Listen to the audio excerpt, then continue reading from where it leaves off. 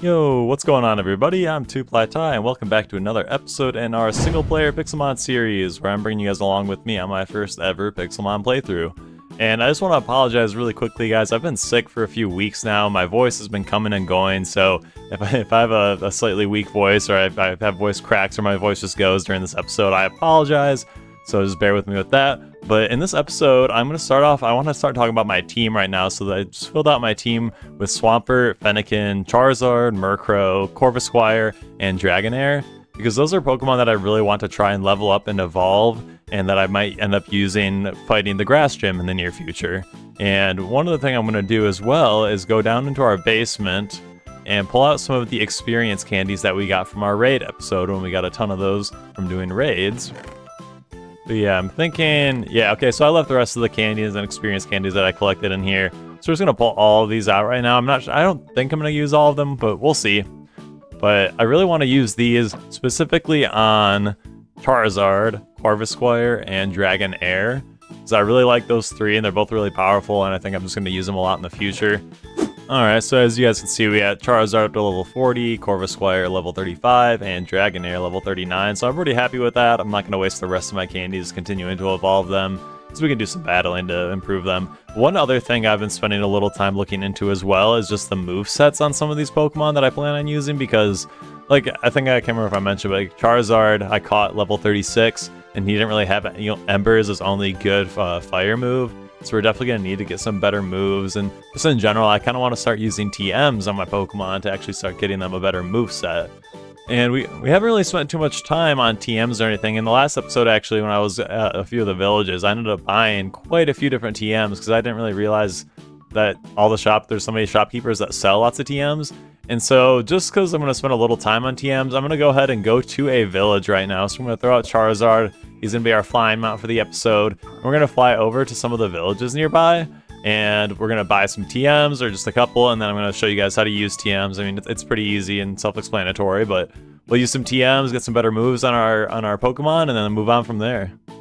Alright guys, so we came up to this desert village that we found before, and if you guys don't know how to get TMs or where to find them, really just going to villages is your best bet. So if you come to villages and go to the Pokemarts, you can go and talk to the right shopkeeper, and not always, but sometimes they will sell TMs. So you can see here he only sells a handful of TMs, but we can buy some TMs from the Pokemart here.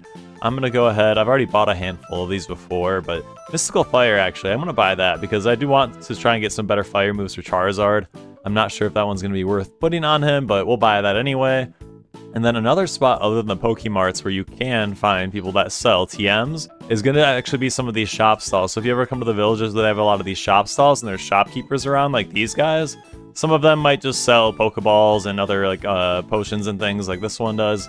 But some of them, like this guy I believe, he will also sell some TMs as well. So eventually, or sometimes when you find these shop stalls, you also find the shopkeepers that sell these as well. And he's got even more moves than that Pokemart guy did. And I think it's pretty random, just whatever shopkeeper you happen to find might sell just different moves.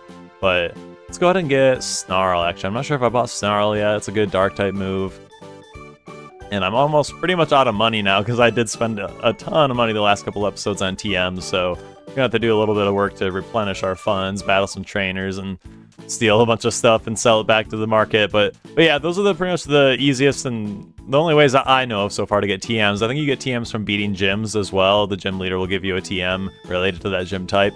But otherwise, finding these shopkeepers and going to Pokemarts is the way to find TMs. So now that we got some TMs, guys, there were a couple in particular that I wanted to use on a couple of the Pokemon in our party. And one of them is first going to be Charizard. And because, you know, if we check his moves really quickly, he has a crappy fire move and then a couple decent dragon moves, but that's really it. And he is a flying type, so I kind of want to give him a flying move, and especially fighting the Grass Gym, that'll be helpful. And so I do have Air/TM here, so if I go ahead and have that in my inventory here, we just right-click on your Pokemon that's out, and just like that, it'll allow us to add this Air/ move to Charizard. We're going to get rid of Dragon Breath because he already has 2 Dragon moves, and Dragon Claw is way better, so we'll get rid of Dragon Breath. And now he has Air Slash, and he's going to be that much more effective, and now he's got 2 stab moves. And if you guys don't know what stab is, actually, a quick talk about that. Stab is same type attack bonus. So that just means that if you're using a move that is the same type of your Pokemon, so in this case, fire or flying, you're going to get the attack is going to be that much more strong. I believe it's 1.5 times as strong or something like that. So it is just better to use the moves that are the same type as your Pokemon. I was expecting TMs actually to just disappear after you used it once, but we can still see I still have this Air Slash, so I guess you don't need to buy multiples of TMs, so that's good to know. But now that we have Dragonair out, I want to teach him another move, and I'm going to teach him this Breaking Swipe Dragon move, because this is a pretty powerful Dragon-type move. And if we look at him right now, he actually did just get Dragon Rush. I kind of forgot we leveled him up, and he got Dragon Rush, which is a pretty strong attack. But Breaking Swipe is also 100% accuracy, 60% power, and it lowers the attack of the person we're attacking, so I think that's going to be a really good move to have. So we're just going to get rid of Wrap. Wrap is kind of a useless move, honestly, in my opinion, so we'll get rid of that. You might have 2 Dragon-type moves now, but we got a little more variety on Charizard and Dragonair now. Alright, so I just came back home to our home base really quick, guys, so I'm just going to drop off all the extra TMs that we have in our inventory now. But I kind of forgot, you know, we just bought that Mystical Fire, and I don't even know how good this move is, so I'm going to actually check and see right now if Charizard... Oh, see, okay, this is a good move. Power 75, 100% accuracy, and this also lowers the target's special attack. That is the perfect move for Charizard. And I would replace Ember just because it's way stronger than Ember, but it only has 10 PP, and I could end up blowing through that pretty quickly. So I'm just going to get rid of Scary Face, again, a move I probably will never use. So now, Charizard is really decked out and feels so much more comfortable now that he actually has a really good Fire-type move. So we got a good Fire-type, a Dragon-type, and a Flying-type move, so I'm super happy with that. So give me just a second, I'm going to go put away all of the extra TMs that we have. And then I actually plan on going to the Nether because I want to actually try and check out and see if maybe we can get a catch combo going on some of the Pokemon in the Nether. Because again, Fire-types are going to be good against the Grass Gym when we eventually battle that. And I definitely want to try and see if we can find the same Pokemon over and over and over in the Nether and get a really high IV catch combo Fire-type Pokemon. Alright guys, so we made it into the Nether and we made our way back to the Ghost Village, the Ghost Village and Gym that we found earlier. And I'm going to spend a little time just wandering around here and wandering around the Nether in general to see if we can find a good Pokemon that's going to be worth trying to get a catch combo on to see if we can get some really high IVs eventually. And this actually, Houndour might be one of those Pokemon we do, because I know that's one of the more common spawns. Yeah, if I look at my map right here, there's tons of Houndour everywhere. So that might be one of the Pokemon we try to get a catch combo going really quickly. And I'm not going to make you guys sit through me trying to get to 40 catches. So give me just a second, I'll see how high I can get the catch combo, and we're going to catch a ton of Houndours. A few moments later. Oh, well guys, I was not being careful enough in the Nether, and I screwed up and died and lost a ton of resources, and that is very sad. So I'm gonna try and quickly go back there and see if maybe that stuff is still there. Oh my god, guys, so I made it back to where I died here, where I was trying to do this raid over here that's now gone, and I fell into this lava and just died immediately. But thankfully, I actually somehow, one of the few items that did not burn up in the lava was our Pokebag, which I'm actually pretty stoked about. So at least we still have that, but I lost a ton of Pokeballs, potions, a lot of other stuff I can't even think, which is really sad, but at least we got some of it back, thankfully. And otherwise, I'm just going to continue on with battling Houndours right now. I might have to run back to home really quickly and get some more supplies because of everything we lost, but at least we got some repeat balls still, and we can keep catching Houndours and get our catch combo up. Oh, and check this out, guys. As we've just been catching more and more Houndours. I've just been using Fennekin, you know, started at level 5, but just catching all of the Houndours has given them a ton of levels and enough to evolve into Braxen. Alright guys, so we made it back to our home base here just to replenish on a few supplies after we died in the Nether. And one thing I realized that I desperately miss having that I lost in the lava was the old running boots that we had that increased our speed by 50%. And this gives us actually an opportunity to, I didn't realize you can actually craft old running boots. So we're going to do that right now, and how we do that is first just craft some leather boots. And then we're going to put our leather boots in the top of the crafting table with 2 iron pieces, our iron ingots right next to those, and then below those iron ingots we're going to put 1 feather, or 2 feathers.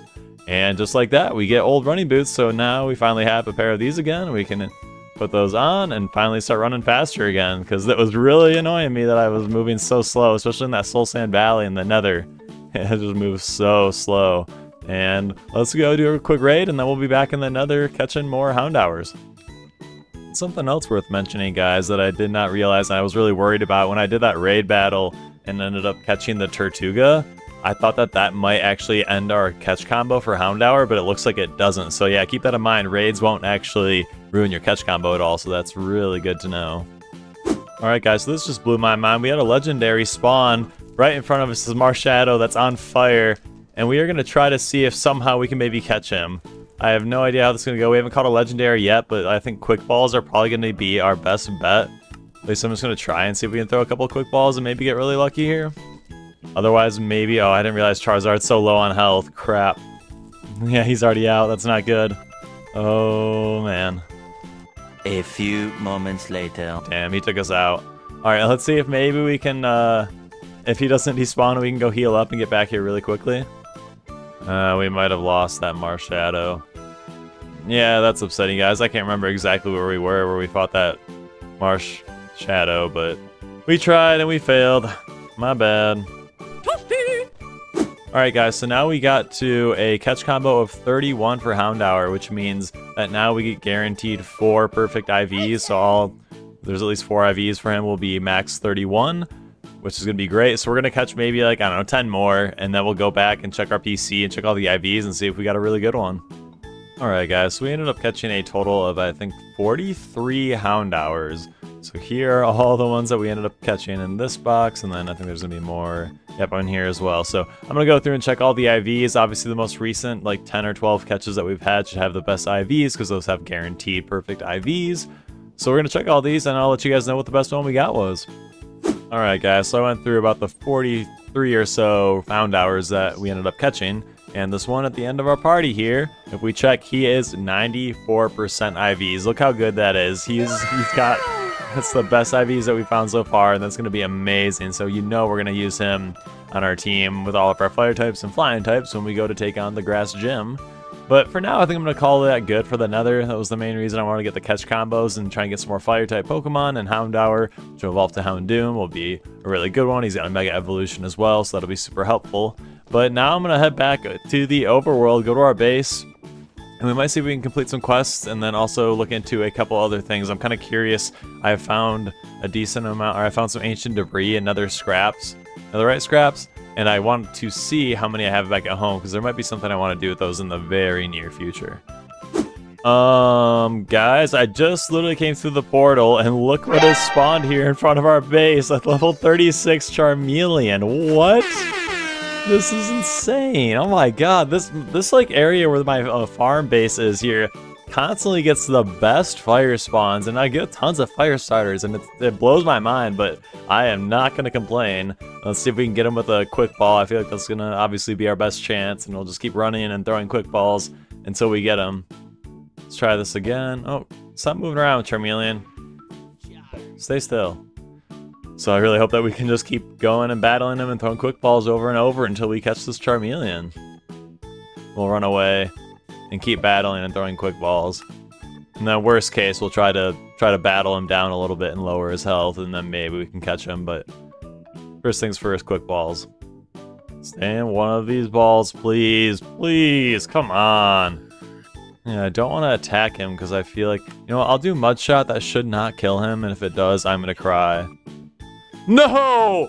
Oh my god, guys, what is wrong with me? Why did I do that?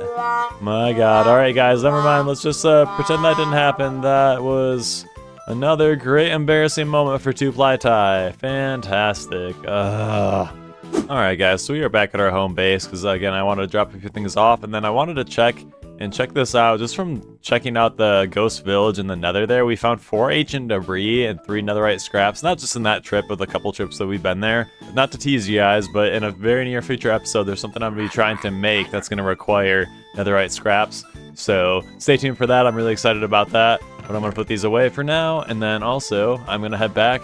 And where there's a quest that I forgot we actually had, which is a quest we've already done before. This Apricorn Avalanche one where we just have to collect 10 of each Apricorn. So I'm going to head back to our farm, and we're going to do that really quickly and then complete that quest. Alright, here we go. Time to collect some more Apricorns. Let's get it. Just go right down the middle and Smack all these Apricorns.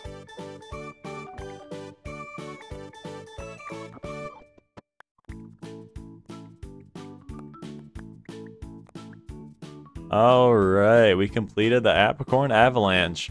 And this is one actually on Journey Map. I'm pretty sure I did actually mark this one and where it was. And here it is. Cool. And this right here, Apricorn Quest. So we'll go ahead and head over to this desert village and complete that quest. Alright, so we made it to the desert village here where our quest giver is supposed to be. So let's go quick pull up our quests and find the Apricorn Avalanche. We'll track it. And then now we can see in the bottom right there, there's our arrow telling us where our quest giver is. As long as I don't kill myself first by falling in holes. Oh, there he is. Let's go. I forget what we got as a reward from the last time for this. We'll find out. Oh, that's right. We got a Wailmer Pail. And that's actually, this is literally perfect. This is exactly kind of how I wanted to wrap this episode up, was regarding the Wailmer Pail. I almost forgot, but I did want to talk about this because this is the second one we've had. And so now I'm going to head back to our farm where we just finished doing our berry farm in the last time, where our Apricorn farm is. And I will show you guys what the Wailmer Pail does. Okay, there's no way this just happened again, guys. There's a Charizard flying up here. What? Oh my god, oh my god. Okay, I got him. I just had to hit him. So then now we can use one of our other Pokemon once he escapes. I know he's going to break out. Oh man, no, no, no, no. I can't see him. Riding Charizard, he's so big, so I can't ever see what I'm doing. Oh my gosh. We're gonna have to zoom out a little bit. Okay, okay, okay. Okay, cool. Alright, we got in a battle with him. That's all I wanted. I was sick of trying to chuck Pokeballs at him in the air. I suck at catching those flying types. So, Quick Ball? Get some good first Quick Ball luck, please? No chance. Let's see, what are we gonna do here? There's a level 40 Charizard. So I could... I feel like potentially use... Oh man, I don't know if Water Pulse is gonna take him out or not, but we're gonna try it. Oh, what? Oh man, the Pokemon gods were smiling down on us this time, guys. What the hell? 2.4% health left on this Charizard. And he keeps flying higher and higher up. I'm gonna try a Repeat Ball, honestly, because as we know, I got a Charizard on my team already. So we've already caught one. Repeat Ball, let's go! Second Charizard, guys. We still haven't caught a Charmander. We failed like 3 times on Charmander. Failed a few times, or failed earlier this episode catching Charmeleon. But what the hell? That is amazing. Oh my god. We're gonna have to go back to our PC quick now and check him out. But, like I mentioned just a little bit ago, I wanted to show you guys what the Wailmer Pail does. Alright guys, so when it comes to using the Wailmer Pail, I thought that you could potentially just use it on any leaves of the trees that haven't grown a berry or an Apricorn yet. But that's not the case. Like if I find an empty one, if I get rid of that, I can't regrow it with the Wailmer Pail. But what you can do is that if you plant another berry tree like so, then you can use the Wailmer Pail, right click on it, and boom, just grow a tree just like that. And then, obviously we could do the same thing with Apricorns. So we put an Apricorn down for Apricorn tree, right click with the Wailmer Pail a couple times, and boom, we got a tree just like that. So yeah, I think that's the main use of the Wailmer Pail. But honestly guys, I think we're gonna call it an episode there. This has been a crazy episode. We've had a lot happen, a lot of cool stuff. But right before we wrap this up, let's come to our PC. Let's pull out our second Charizard, guys. That's insane. If we just had a full team of Charizards, how crazy would that be? Maybe that'll be a long-term goal. But let's check the IVs of him really quickly. And he's at 52%, which I think was pretty close to our other Charizard. It was a 45, so he's actually better than our other Charizard, and they're both level 40. That is so insane, guys. So yeah, I think we're going to call it an episode here. Check this out. We have 2 Charizards now on our team. So we're going to have these bad boys with us for a while. They're going to be helping us take on the grass gym soon. So thank you guys for watching. Hopefully you learned something about TMs, how to use the Wailmer Pail, using the catch combo to get Houndour. I'm super excited about all that, and we will continue grinding. I will see you guys in the next one. Appreciate you watching. Take care, and peace out. See you next time.